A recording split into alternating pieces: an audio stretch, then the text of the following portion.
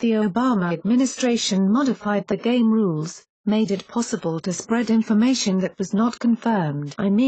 The rules changed after the elected authorized numerous intelligence agencies to publish information they had no clue if it's true or not. This is Newt Gingrich on whether or not he believes former President Barack Obama had any connection to President Trump's accusations that he was bugged. Newt is just one of the numerous big names that have come to give support of President Trump's claims. "What I have read troubles me," he informed reporters, "and I imagine it should bother the president and his staff as well because I think part of it seems to be improper." Obama was in office and in control when the tapping occurred in the Trump Tower. Obama certainly had a purpose for doing something like this. He was attempting to sabotage Trump's efforts to become President of the United States. Clearly a far-left Democrat would hate having someone like Trump in office. For that reason, the press needs to stop acting like Barack Obama has no motive to do something like this. We all know he is a cheater and is only interested in his legacy. He has each and every single popular media outlet on his side. Hope remains, however,